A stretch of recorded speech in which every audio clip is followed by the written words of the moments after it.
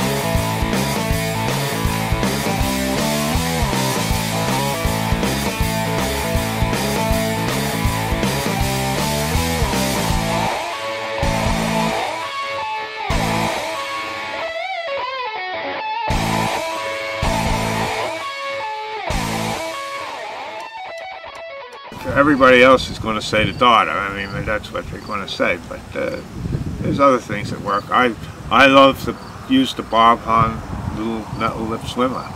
Like that picture I had on the cover of the Fisherman '96. I got that fish, 48 pounds. Oh, that was 50 pounds probably when I caught it. It was 47 when I weighed it in 2 days later.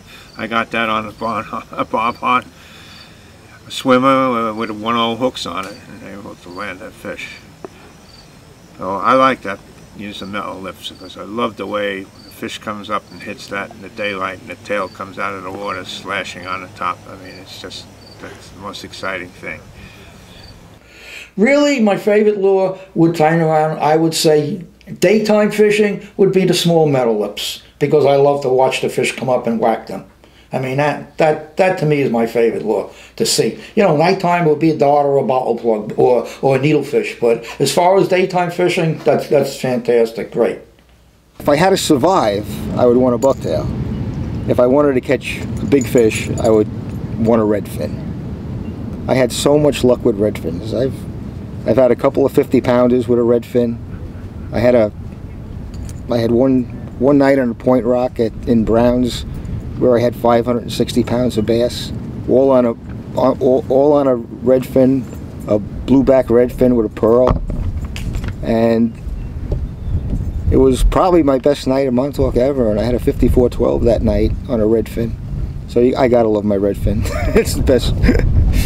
Sometimes we loaded them with water, you know, 7 cc's of water for a better cast if it was windy out. But most of the time I would fish them normal and just slow retrieve. And I mean, you know, don't forget, you have good nights and you also have bad nights, and many times I had Murphy Law nights where, God, everything would go wrong. You know, I'd feel like just a hoople, like I should quit fishing.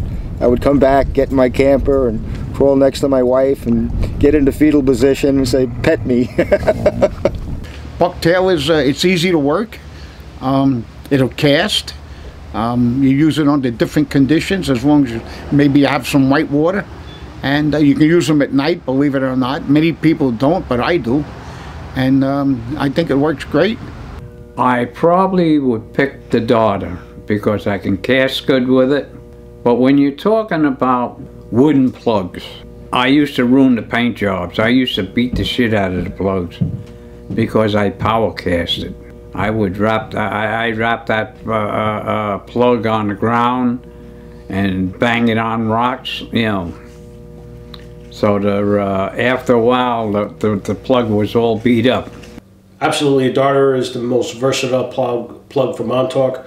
You can catch fish on the north side, you can catch fish on the south side, you can fish in slack water, you can fish a rip, fish the open beach. It's a very versatile plug. There are nights when all you need is a darter. So many nights at Montauk, all I did was put on a darter, fish the same plug all night, caught fish all night, never had to try anything else. It casts great.